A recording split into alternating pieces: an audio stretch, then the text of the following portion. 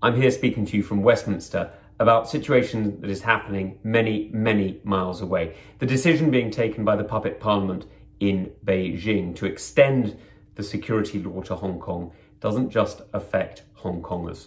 This isn't just a legacy of our relationship with Hong Kong that means that I am interested in it. It's because it actually matters to people here in the UK.